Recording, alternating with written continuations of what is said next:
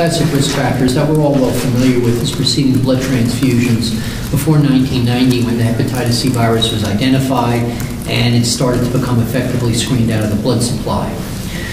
Intravenous drug use, illicit drug use, cocaine use is well reported as a risk factor for hepatitis C. But despite those two risk factors as being noted to be the predominant risk factors for acquisition, there are about 1/3 of individuals that present to their physician and found to have hepatitis C that on questioning have no apparent risk factors for how they've received the virus. There have been several case control reports and various single center reports of sporadic hepatitis C virus exposure following pedicure, manicure, barbershop, and other types of potential sources of contamination through reutilized instruments. This particular report, an abstract written by David Johnson from Norfolk, Virginia, reflects a case that he saw of an individual that got acute enteric hepatitis 2 weeks after a manicure pedicure. That was reported to the Virginia State Department of Health. They conducted an investigation, and the abstract basically summarizes the result of that investigation, the practices for disinfection of those types of utensils utilized in barbershops and nail salons, and the practices and requirements in many other states, as well as other reports that have been in the literature. I can tell you one of my own experiences. One of my own patients actually came to me with acute enteric hepatitis C after she had received a treatment in a health spa where they inject, it's kind of like a chemical liposuction type therapy where they inject a fat solvent under the skin. It dissolves fat. And she developed acute enteric hepatitis C about 2 weeks after that treatment that she received.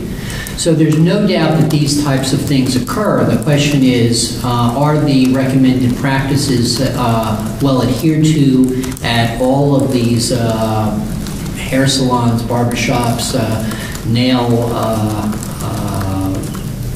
centers, and are the practices that are recommended by the state sufficient? In this particular report, the Virginia Department of Health went into the particular salon and they reviewed their practices, they reviewed the disinfectants utilized to sterilize the equipment, and they concluded that the disinfectant procedures are appropriate, they're adequate, but they need to be adhered to. But that's the whole key, and that's the key to many things. That's the key to universal precautions as well. They're very effective if they're adhered to. And we know we have breaks in universal precautions periodically throughout medicine that will lead to outbreaks of infectious diseases. Any updates on the endoscopy center epidemics or exposure? There have been many endoscopy center epidemics actually published. There are several actually VA endoscopy center contaminations, but the most widely reported one was the endoscopy center in Las Vegas. I don't know what is the outcome of that, but I know I've had the opportunity to review several case records in endoscopy outbreaks, and in some cases it's clear that the patient must have been exposed to their hepatitis C before their procedure. In other cases, it's far less clear because patients had risk factors and we didn't know. But I remember 1 or 2 patients in particular when I reviewed some of these where the patient had serendipitously, 2 patients had serendipitously been tested for hepatitis C within a year of their colonoscopy. And then in their screening, once the break was identified and they received their letter and they came in for screening, they were positive. So there's no doubt that it happens. I think iatrogenic exposure for hepatitis C is much, much more common than we realize. And, but I think it's all related to breaks in technique, breaks in universal precautions, and inappropriate sterilization of equipment.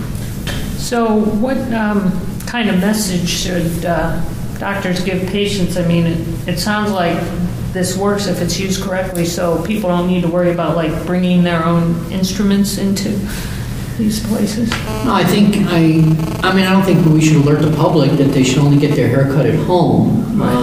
My wife actually does a good job cutting hair, but there are many wives that probably don't. I think the message is to all of these facilities that they need to use the equipment correctly. They need to disinfect correctly. They need to rotate, their shears or their equipment so that it sits in disinfectant the appropriate period of time.